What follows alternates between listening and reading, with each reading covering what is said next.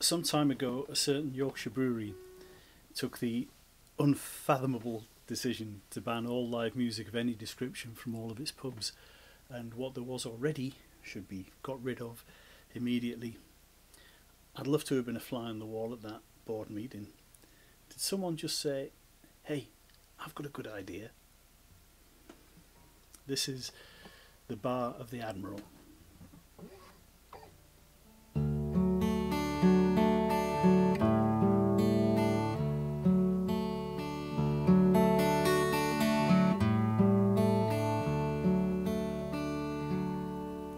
There were four men singing in the bar of the Admiral. They all sang as one, they all sang together.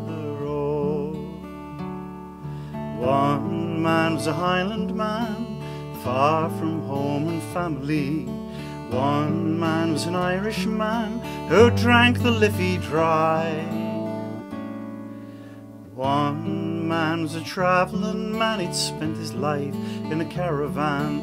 One man was an African with no home at all. There were four men singing in the bar of the Admiral. They all sang as one, they all sang together.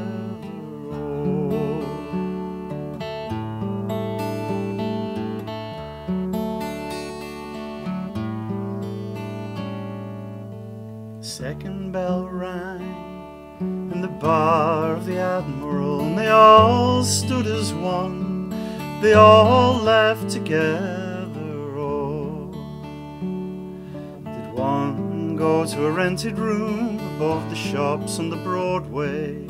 Did one go to an all-night bar to keep the beast at bay? One hide in the shadows until the morning came around? Did one ring the hostel bell despite the midnight hour?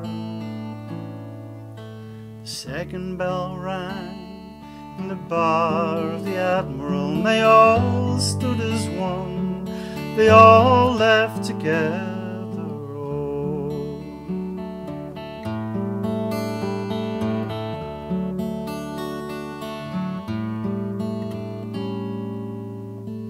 Seven nights later in the bar of the Admiral, there were no songs at all, there were no voices singing.